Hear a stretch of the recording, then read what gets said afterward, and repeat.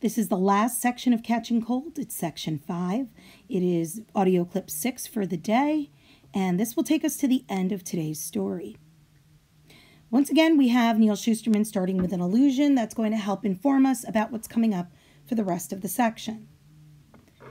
Fables tell of a tortoise who manages to beat a hare in a race. The hare started out in the lead, but he was so sure of his victory that he took a nap as he neared the finish line and slept while the tortoise slowly but surely took the gold. Of course, in reality, the hare was probably eaten by a pack of wolves, and that's why the tortoise won the race, because after all, nature is cruel. But it doesn't lessen the moral of the story. Slow and steady, and a really hard fang-proof shell wins the race. So here we see, even though our author Neal Shusterman's kind of having fun with it, it's still an illusion. And it's an allusion to a fairy tale or a fable that you might be familiar with. The tortoise and the hare, or the rabbit and the turtle, right? That idea that we've got that rabbit who could easily win the race, but kind of blows it off, doesn't try his best because he doesn't feel like he has to. And then, of course, the tortoise, the turtle, who's working hard consistently and manages to win. But again, we see that little twist of strange, dark humor that pops up because this is a Neal Shusterman story. So it does make us kind of wonder, is Marty, who was described at the beginning as being very slow, as being last, is he our tortoise? Is he going to win this one? Or is he going to end up like that rabbit who got eaten by a pack of wolves? So this illusion is really kind of there to push that uncertainty and to build that suspense for us. So let's continue with the reading. This was a lesson Marty always took to heart. He was always last. He was always behind. But in the end, Marty always reached his goal.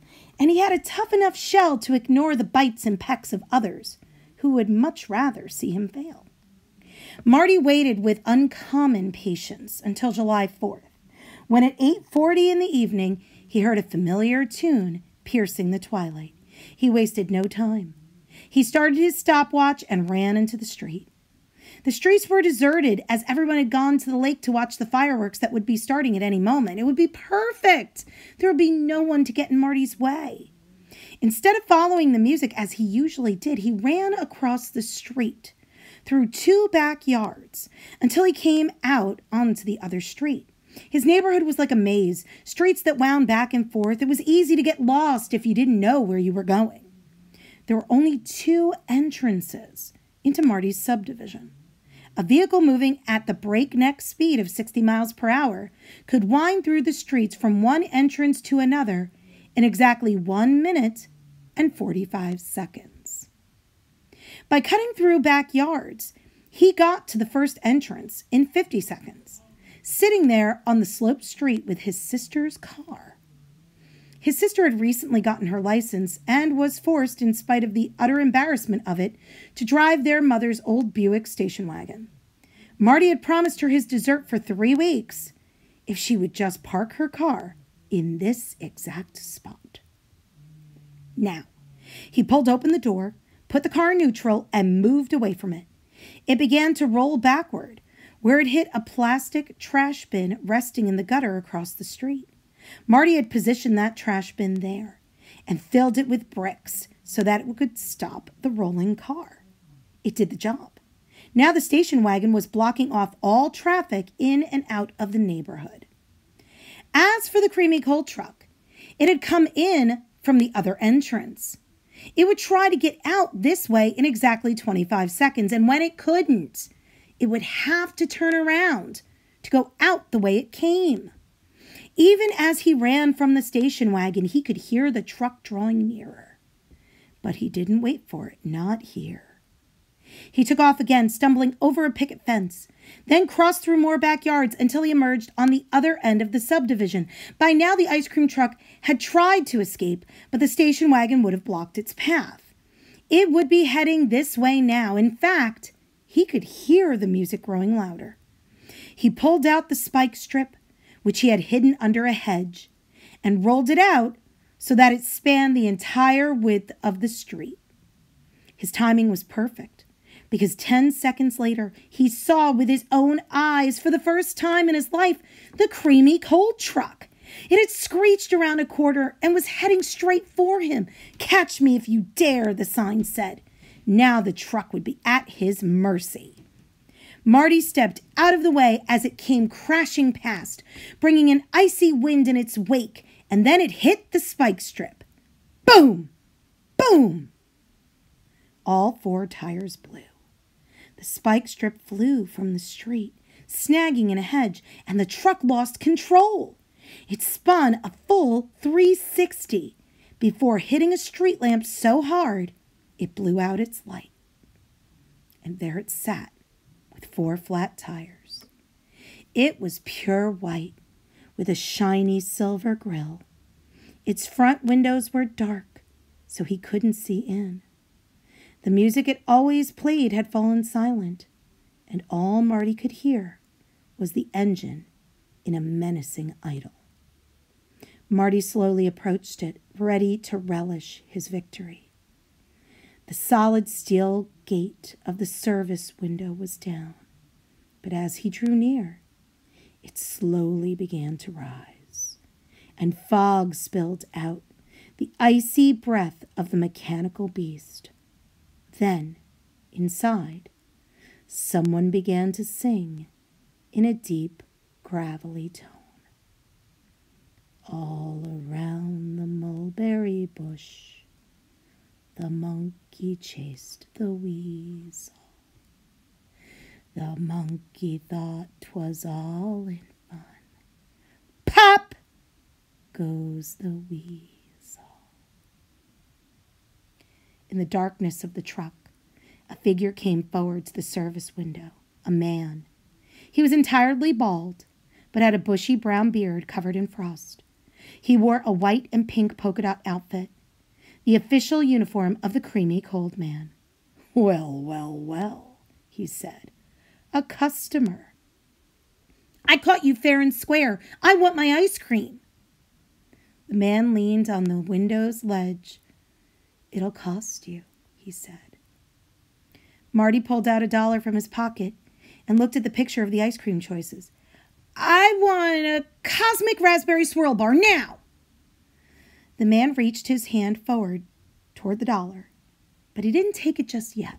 He hesitated. Then he said, "Are you offering me this money in exchange for my ice cream?"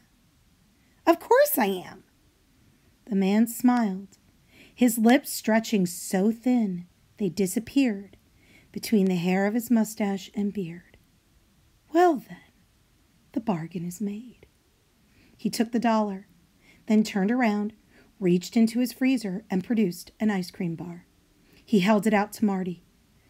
"One Cosmic Raspberry Swirl Bar." Marty grabbed the bar, ripped off the paper, and took a bite. It was just as he suspected. The most marvelous, the most creamy, the most flavorful ice cream he had ever tasted. The sensation was so overwhelming it took over all his senses. Bit by bite, he devoured the bar, and when it was gone, he licked the stick clean. Only after the last bit of ice cream had dissolved on his tongue did he notice that he wasn't standing where he had been standing before. He was still looking at the ice cream man, but now Marty was standing inside the truck, and the ice cream man was standing in the street. The man was smiling even wider than before. "Wait a second," said Marty. "How'd I get in here?"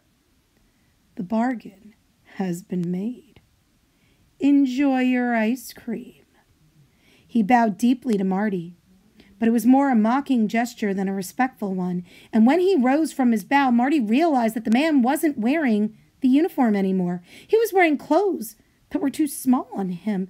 They were popping at the seams. A red shirt, white pants, with a red baseball cap covering his bald head. It looked like a Little League uniform. "It took 39 years for someone to catch me. Now I'm finally free." Then he began to back away. "Hey, ice cream man, wait! You get back here! I demand to know what's going on!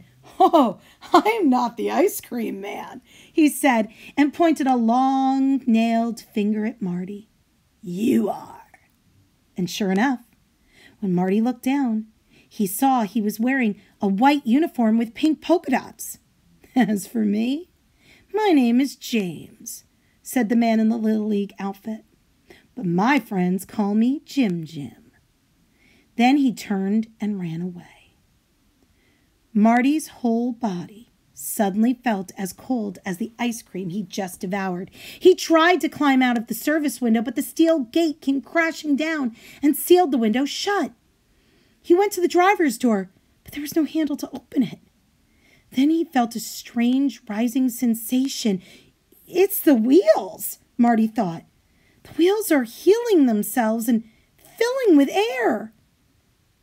In his fear, Marty found himself hyperventilating and getting dizzy. So he slowed his breathing down, closed his eyes, and tried to face the reality of the situation. Fact, he had made a bargain with Jim Jeffries for the ice cream in the truck. Fact, Jim had been trapped in this freezing place for 39 years. Fact, Marty wasn't going anywhere. But that wasn't exactly true, was it? Yes, he was trapped in a cursed truck, but that didn't mean he couldn't go anywhere. The truth was, he could go everywhere, because even a cursed truck needs a driver. When Marty opened his eyes again, he felt much calmer. Calm enough to reach into the freezer and pull himself out another ice cream bar. The freezer was full of them. In fact, it seemed bottomless. Then he sat in the driver's seat, put his hands on the steering wheel, stepped on the accelerator, feeling the engine rev. He didn't know how to drive, but that hadn't stopped Jim, had it. With frost forming in his hair, he grabbed the stick shift, threw the truck into gear, and peeled out. As he did, he heard the music begin to play, blasting out of the speaker on his roof. All around the mulberry bush, the monkey chased the weasel. There were neighborhoods to visit, hundreds of them. And there were thousands of kids to roust out of the warmth of their homes, all clutching dollar bills and spare change, running through the streets in search of an ice cream man that they'd never catch. Just the thought of it made Marty floor the accelerator, and he let loose a wild, cackling laugh, because for the first time in his life, Marty Zybeck was fast. The end. So, before we jump into questions, it's definitely worth going back to this section, because this is where the bulk of your plot map lives, is in this section. And no, I know you haven't been asked to create a plot map, but it really does help to think in terms of the plot map so that we catch all the good details that we need as we go through a story. So right now, again, we start off with some character development. We've got Marty being very patient, very strategic. When the time does happen, he didn't waste any time. For the first time in his life, he's actually keeping to a schedule, and he's keeping pace with things because he is that determined to execute his plan successfully. So at the point that we have all of this planning going on, we're still in the rising action. The majority of this story is rising action to help build suspense. And that's what good writers will do. They'll elongate the rising action so that you feel like you really want to know what's going to happen. Okay? So as far as the actual climax, the turning point of the story, the point at which we have the most action drama where, things never can go back for Marty after this part, happens right here. It's when he catches that truck. He pops those tires. The truck is there on 4 flat tires. Marty wins. In this moment, he achieves his goal. But it doesn't change the conflict. The problem, he still wanted to get to the ice cream. He's not there yet. So we still have a part of the story that has to play out. As we continue, and we have all of this dialogue between the ice cream man and Marty, that's where you've got your falling action. Things are starting to unravel. Marty's getting closer to achieving the goal of actually eating the ice cream. right? So this whole section where he, decides he wants the bar, and the guy hesitates with the money and says, are you sure? You're positive this is what you want? That's all falling action.